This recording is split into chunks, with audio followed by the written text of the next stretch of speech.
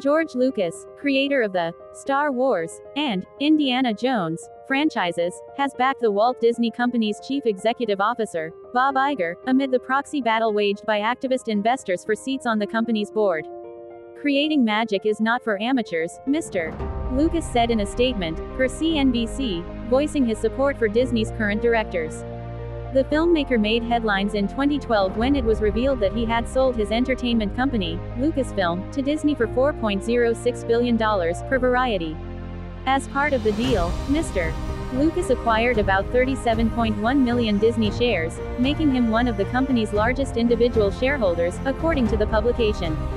"When I sold Lucasfilm just over a decade ago, I was delighted to become a Disney shareholder because of my longtime admiration for its iconic brand and Bob Iger's leadership," he told CNBC.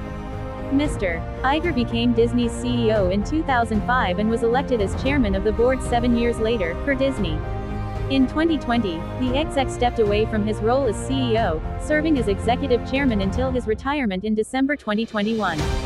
However, Mr. Iger rejoined the company the following year after the abrupt ousting of his hand-picked successor, Bob Chapek. "When Bob recently returned to the company during a difficult time, I was relieved. No one knows Disney better," Mr.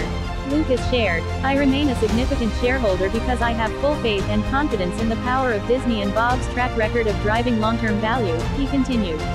"I have voted all of my shares for Disney's 12 directors and urge other shareholders to do the same."